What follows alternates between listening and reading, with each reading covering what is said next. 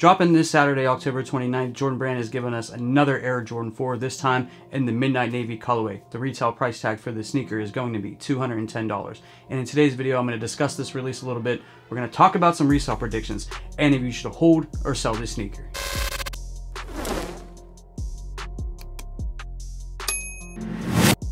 Now, I've actually been looking forward to this release for quite some time. As most of you guys know that watch my channel, I really like Air Jordan 4s. It's always been my favorite silhouette from Jordan Brand.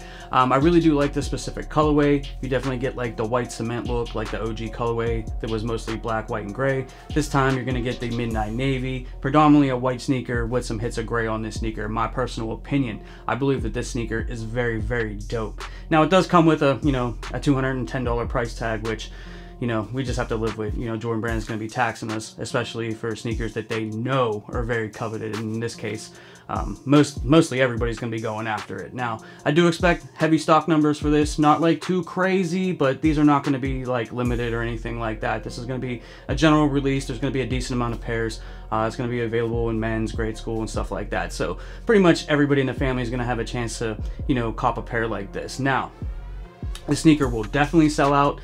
As most of you guys know, the Air Jordan 4 is one of the most hyped sneakers in the sneaker game today. So this right here is going to sell out no matter what. So definitely make sure you have, all your raffles and you put in all your footwork, and you definitely hit up the Nike sneakers app at release time.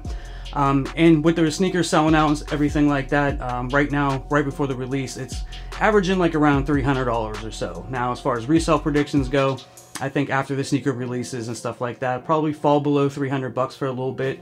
It's probably going to go up to around 350 over the next like 3 to 6 months. But I see this being like a $400 sneaker. I don't think it's going to hit like the $500 mark, anytime soon, the way that like the white Oreos did.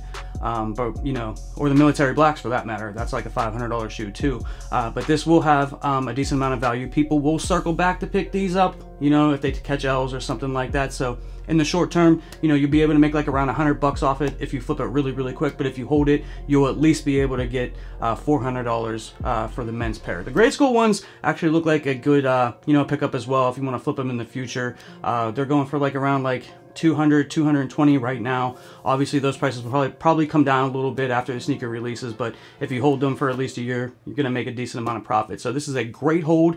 I definitely recommend holding it if you can afford it, but if you flip it as well, real quick, you'll be able to make some money off of it. But let me know down in the comments section how you feel about the Air Jordan 4 and the Midnight Navy colorway. Is this a sneaker that you're definitely copping? Are you passing on it? Do you think they're dope, or do you think that they're trash? Let me know down in the comment section below. I want to wish you all the best of luck on release day. I hope that if you want them, you're able to get them for retail. I expect a decent amount of pairs, but the Air Jordan 4 is really, really popular, so I know it's probably not going to be super easy. So definitely make sure you put all your footwork in for these. Other than that, that's what I have for you today. I'd like to thank you all for your time. Thanks for stopping by. Catch you guys in the next one. Peace. For more sneaker content, make sure you hit that subscribe button and you hit that notification bell so you never miss a video.